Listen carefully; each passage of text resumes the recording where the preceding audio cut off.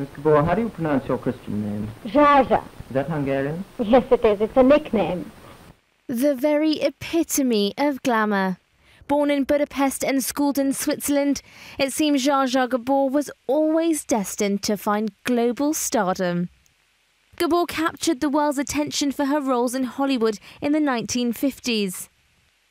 She was a star on the small and the silver screen, appearing in more than 30 television shows and 40 films. But she was as famous for her marriages as for her acting. 9 husbands defining a huge part of Gabor's persona. Have you any preferences or specifications for a husband? Yes, I have to like him. Anything more than that? Well, if I like him, then he'll have plenty. Everybody should get champagne, guys. Yes, definitely. The actress finally found lasting happiness with her 9th husband, Frederick Prince van Aanholt, celebrating their silver wedding anniversary in 2011.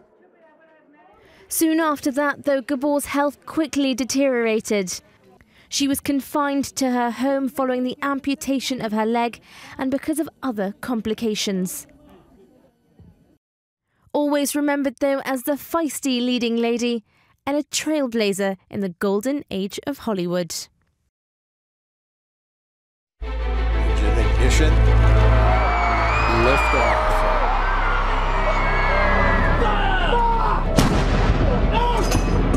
If you don't represent women in politics,